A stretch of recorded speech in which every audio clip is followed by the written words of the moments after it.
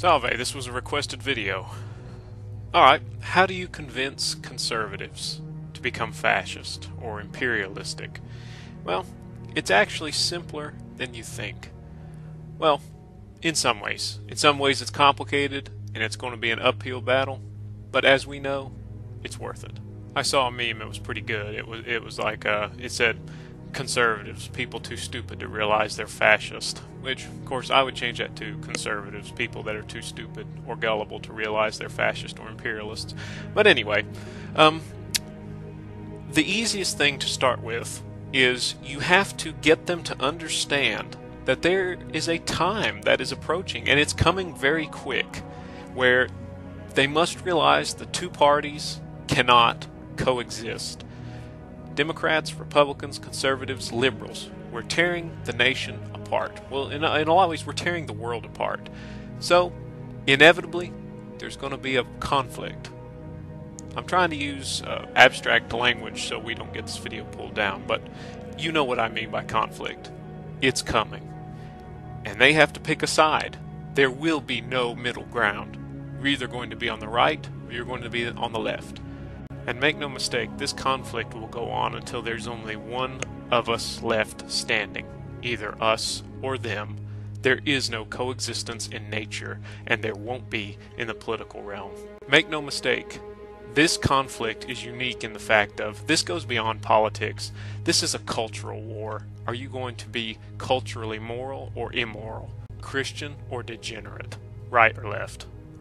It's usually best, if you're trying to convince somebody to become fascist or imperialistic, to start with Mussolini. As the father of fascism, he is a good entrance point. Now, how you get them to start with him is you have to wake them up. Actually, before I continue with that, I said to start with Mussolini, but you know the person you're trying to convince. If another fascist or imperialist leader would work, start with them. Like Oswald Mosley works for some people because he's about economics. But anyway, you know, I did this with a friend from college. You know, he was a staunch conservative, you know, anti-liberal, anti-communist, and I just started to talk to him about it and teaching him real history. See, that's the biggest thing, is you have to get them to understand they have been lied to about history. Revisionists, all sorts of stuff like that, they have twisted history into nothing but lies. And then if you go out and you find out the true history and you try to spread it, you're called fringe. What worked to help get him on the path, which he's not there fully, but, you know, is the Christian connection.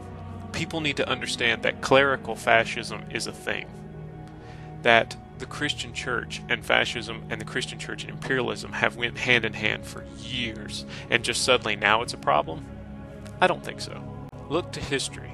That is what will help convince people. Showing them the facts. You know, conservatives and Republicans, they're known, well, not so much Republicans anymore. Republicans might as well be Democrats at this point.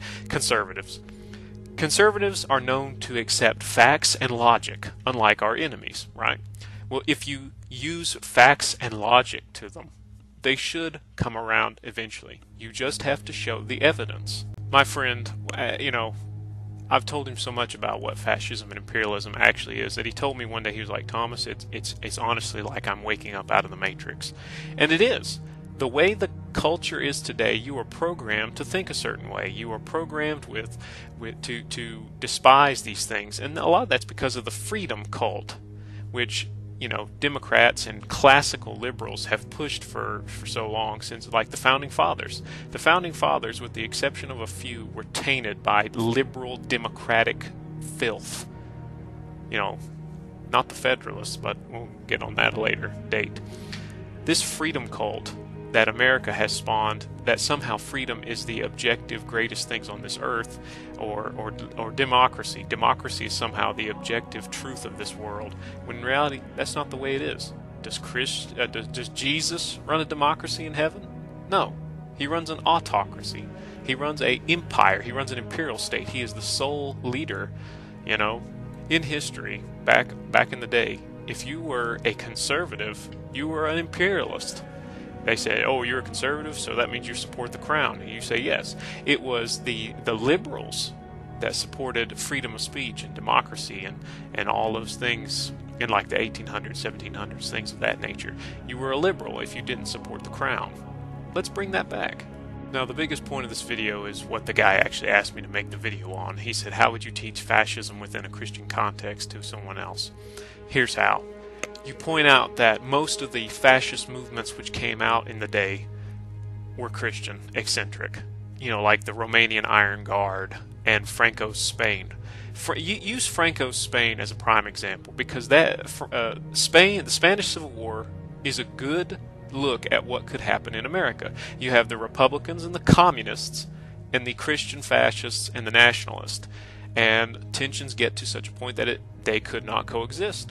Franco led a coup, civil war, and as we know, the forces of good prevailed, and communism and the Republicans were crushed under the heel of the fascist Christians and the nationalists. Show him that history. You are going to have to work on helping them realize that fascism is not a satanic thing, because that's what everybody's been programmed to think, mostly because of the Nazis, but we'll come back to that. Nazis weren't even fascists.